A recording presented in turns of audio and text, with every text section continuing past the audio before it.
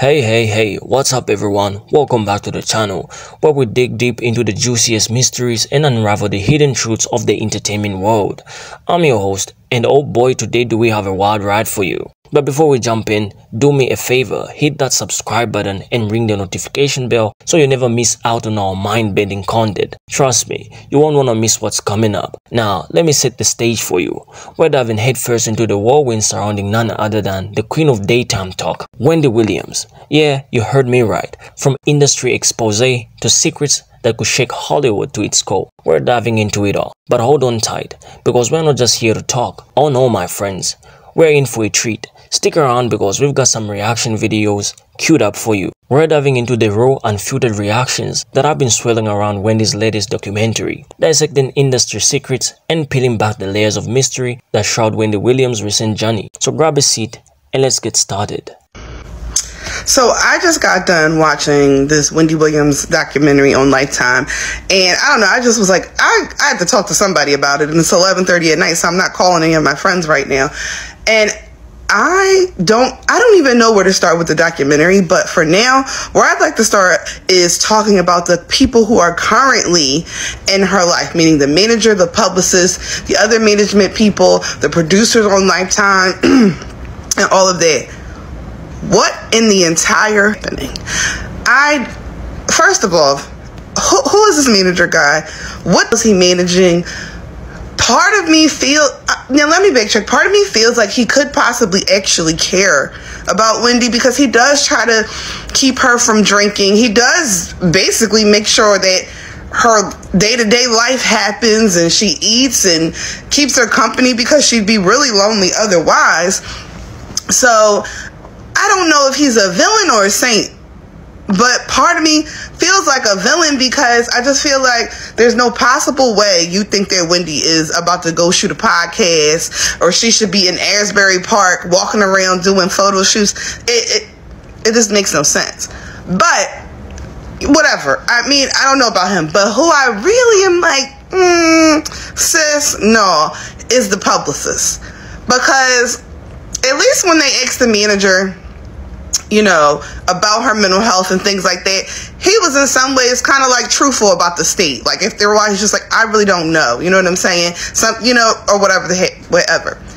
But the publicist, Sean, when they asked Sean, she was just kind of like, oh, you know, Wendy is Wendy. No, no, there is clearly something wrong, and you can't tell me you can't see that. And then I understand that she's sick or whatever is happening, but like the way she's talking to them, the way that the driver and Sean drove around in a circle 3 times past the Sherry show to go back to the same vape shop to buy the right vape, but Wendy kept saying it wasn't. I guess for me, because I've never been there, I don't understand why they just continuously want to go along with it, rather than being like, Wendy needs help. This is beyond what we can really help her with. So, whatever. But no, instead, and then the other thing too was like, the manager was like, oh, but it's just so many sus things go on. And what I'm trying to figure out is, if all her money is taken away, she has no access to it, how are all UMFs getting paid? Because it's a team, a machine. There's the management, there's this, and you know, I feel bad, because I think that she probably agreed to this documentary because she needed the money, because her other assets were froze, and she wanted her own, you know, access to some money that wasn't froze or in the Wells Fargo bank. And you know, the manager said, stop it right now. You know what? Let's talk about this. Where is Wendy Williams documentary? You know what? I couldn't even watch this thing. I grew up in New York City, listening to her on WBLS, listening to her on Kiss FM, all these stations as a kid growing up. And I'm like, this woman was laser sharp. She was entertaining. She had a gift of gab. She is one of one. And to watch anything like this that shows her in decline, it's like watching a train wreck happen. And that's like, I can't support it. I can't condone it. It is sad. It's just sad. It's sad for her. It's sad for her family. And I'm just like, a part of me feels she would not want to be seen in this light.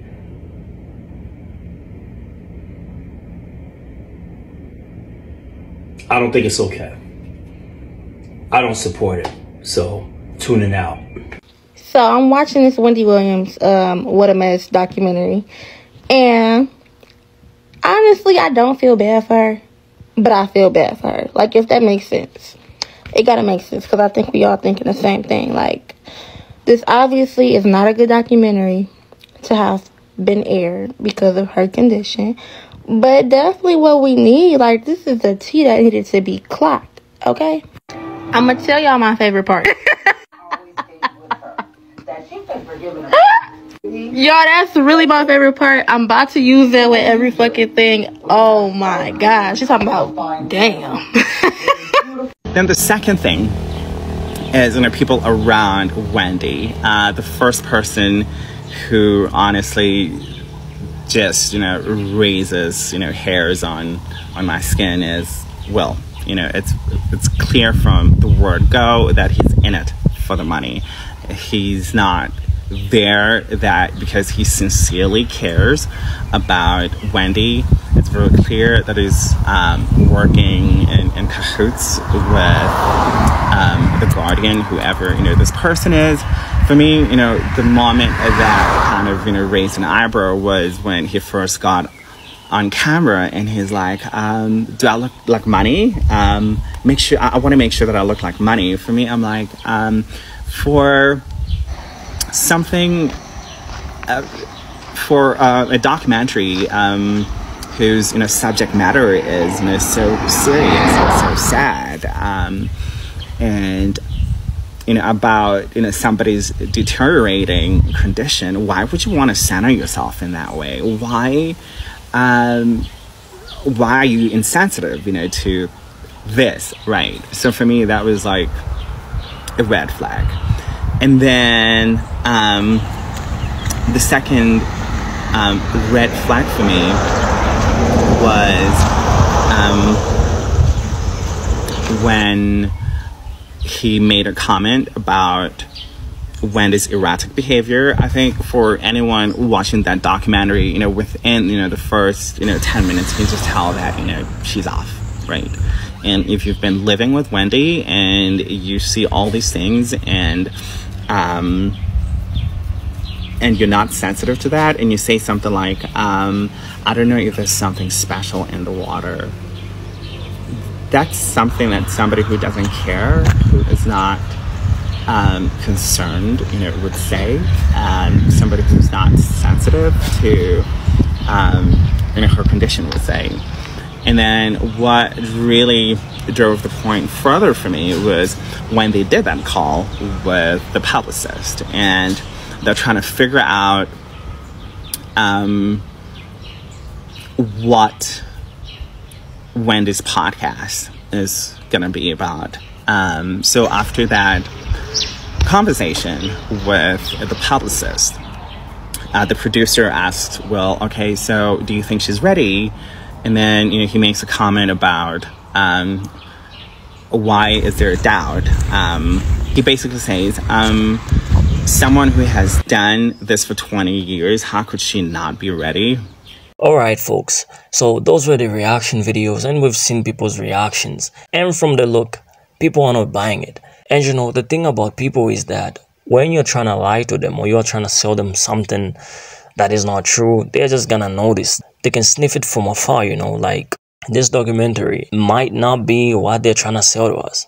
So let's get into a quick summary of what the documentary might be about in case you haven't watched it. So the Where is Wendy Williams documentary gives a raw glimpse into the life of the famed TV host during a tough period.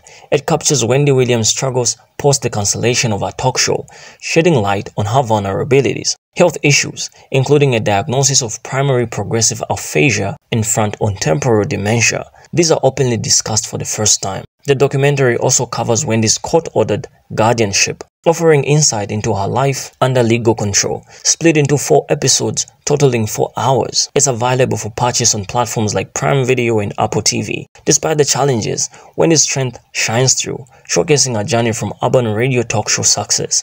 Overall, it's an honest portrayal of Wendy's life, touching on her health battles, personal hurdles, and resilience. So, I can't help but try to laugh when they say It's an honest portrayal of Wendy's life. Like, why ain't people buying it if it's really honest? Just imagine they're trying to sell you something that after so many years, this lady comes out and does a documentary and she doesn't seem like herself. You can just imagine why people ain't buying it. Anyways, let's keep it going. So I took matters into my own hands because something about this Wendy Williams situation just doesn't sit right with me. We've seen too many celebrities get silenced when they start to speak out, especially about the Hollywood elite. It's like we're all experts in celebrity culture at this point, so when someone in the spotlight starts talking, you can bet their careers on the line. So after some digging, here's what I uncovered about Wendy's ordeal.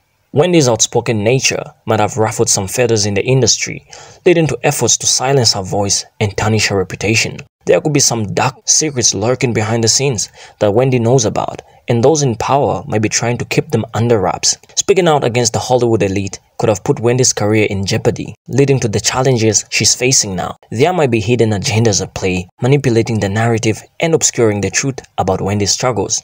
The lack of clarity in the documentary could be a deliberate attempt to shield Wendy from further harm or to keep certain information from reaching the public eye. It is a tangled web of speculation and uncertainty, but one thing's for sure, there's more to Wendy Williams' documentary than meets the eye. Wendy Williams, as we know, has never shied away from speaking her mind, especially when it comes to Hollywood elites. Here's a glimpse into her bold journey. Celebrity Gossip Marvin, Wendy's talk show, The Wendy Williams Show, catapulted her to fame as she fearlessly dished out juicy celebrity gossip, dissected hot topics, and shared her unfiltered opinions on stars' lives and scandals. Now that, my friend, is one reason why she could be going through all this. Let's keep it going. Feuds and fireworks. Wendy didn't hesitate to engage in public feuds with fellow celebrities like 50 Cent, Method Man, and Omarosa, making waves with her controversial style and readiness to criticize. Proactive interviews. Known for her entertaining yet proactive interview style, Wendy asked direct and sometimes uncomfortable questions, leading to memorable moments, especially interviews with Whitney Houston, Lil' Kim, and Bobby Brown. Insider insights. Wendy often claimed to possess insider information about celebrities, straddling the line between boldness and criticism as she delved into their private lives, occasionally sparking backlash from those she discussed. Documentary drama. The recent documentary, Where is Wendy Williams?, has stirred controversy, with a publicist accusing filmmakers of exploiting Wendy's vulnerabilities. Despite shedding light on her struggles and health issues, it's ignited debate over ethics and exploitation. In essence, Wendy Williams has covered a bold path in the entertainment world, captivating audiences with a fearless approach while sparking division and debate along the way. It seems like Wendy Williams might have ruffled some feathers with her tell-all approach in the past, but here's the kicker. I stumbled upon a similar story involving a former boxer who got silenced when he started spilling the beans. You know the drill. Once they start keeping it real, the powers that be slap on a diagnosis like bipolar disorder or aphasia to shut them up. And let's be real here, with the public ain't exactly equipped to verify this diagnosis. We can't just scroll up to their doorstep and demand answers. So even if Wendy's going through something fishy, what can we do about it? What can any of us do? They've got it all locked down tight, making sure any talk of truth gets brushed off as nonsense. It's a shady game, my friends, and we're just pawns on their board. Before I get into my cloning theory, that's a wrap up for today's video. I get it, things got a bit speculative, but hey, we're living in a modern world, and let's face it, shady stuff goes down all the time. These folks, let's just call them. They've been pulling identity swaps and silencing power players for ages, and if you dare to speak out against them, especially if you're in the spotlight, let's just say you're playing a dangerous game. Count yourself lucky if they just analyze you and leave it that way. But let's be real, being cloned ain't exactly winning the jackpot, because if you're cloned, the real you ain't sticking around. So let's keep our eyes open and our minds sharp. Folks, drop me a comment and let me know your thoughts on today's wild ride. And if you dug it, smash that like button. Until next time, stay woke, stay real, and keep the mystery alive.